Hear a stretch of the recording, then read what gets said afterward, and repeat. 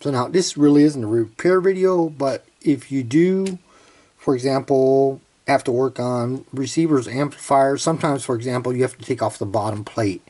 And you might have one screw that no matter how hard you try, it just doesn't come off. And you end up stripping it. Maybe you have to use a hacksaw. Or if you tried penetrating oil like WD-40 or something, it just doesn't work.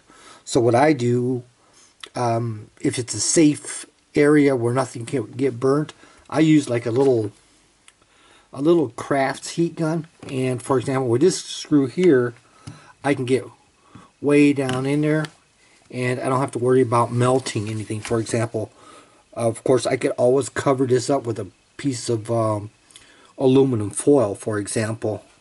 Of course, this doesn't work, say, if you're too close to wood or if you're really on plastic, because then, well, that's not going to end well. It has to be where there's a metal area and nothing can be burnt. Now, I tried to take this screw out right now, and it just, even though I got a good screwdriver that fits really tight, tight down in the grooves here, it just will not come out.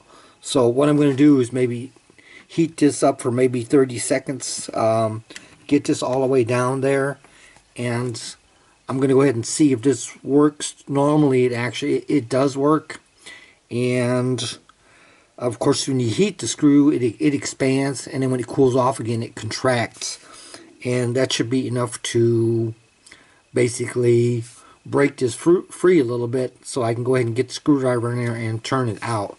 Again, I've tried here and it's just too stubborn, does not want to come out. And if I keep going at it here, I'm just going to go ahead and end up stripping it out. So we'll go ahead and I'm going to give this about 30 seconds of heat for starters, and I'll go ahead and see if that's enough, and I'll go ahead and try to pull the screw out. Of course, you have to make sure, like I've got the receiver right now, it's resting on a little piece of ceramic here. Of course, you can't have, I couldn't have this receiver on, say, straight on my desk because there's plastic underneath and the plastic will start melting. But this should be able to take it. You just have to make sure nothing can be burnt or melted when you're doing this. So let me go ahead and give this about 30 seconds of heat. I'm going to get as close as I can. The camera's in the way now, so I can't really get down there. And I'll see if that 30 seconds was enough.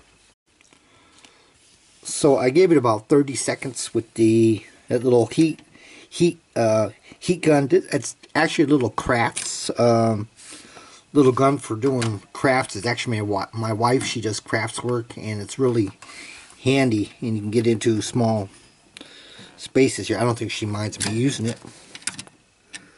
So let me go ahead and try now. And there it goes. So that actually basically works. Again, I use this little heat gun. I haven't tried cold yet. I've got some cold spray. If that would, let me go ahead and try cold spray on the screw above there, which is not going either. So let me get my cold spray. So now I'm going to try out the cold spray.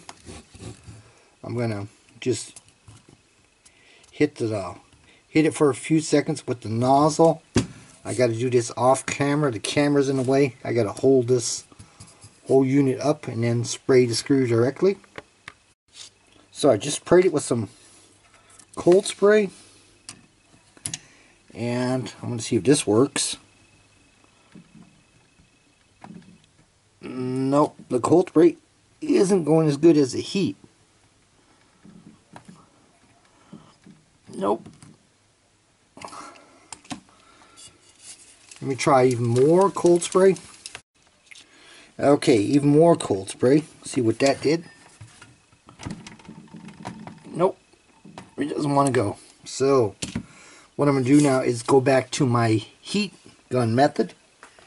Again, I'm going to go ahead and heat this for about 30 seconds. Also, again, as I said before, I don't want to repeat myself, but you got to make sure there's nothing there that can melt or be burnt, for example. And as far as the length of time is concerned, I do that. It's a matter of on-the-spot judgment depending upon the situation. Now I just tried arbitrarily 30 seconds and that worked out. So let me try the second screw with heat.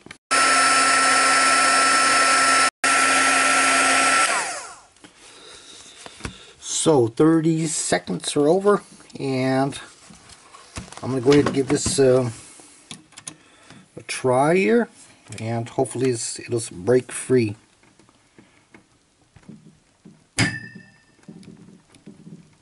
Oh. Yep, there it goes. It just took a little bit more elbow grease, but it can be done. So this is actually a pretty good method, as long as you don't burn anything up.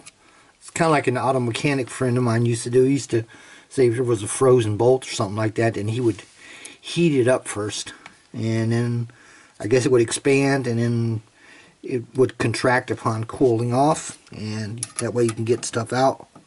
So basically, I'd say this works most of the time, but basically it's actually worked all the time for me, unless the screw has been already too stripped out. And the heat gun I use, it just looks like this. Again, it's my wife's. She uses it for craft stuff, and one day I basically discovered it, and now I use it too. Not too much to it. It's got a little stand. All I remember that it was cheap, and I think she ordered it from some kind of a crafts catalog. And of course, it's got this little tip cover here, so which is good, because also you can direct the heat to where you want to, and it doesn't have to be a gigantic heat gun. So I think that's about the end of this video. Thanks for watching.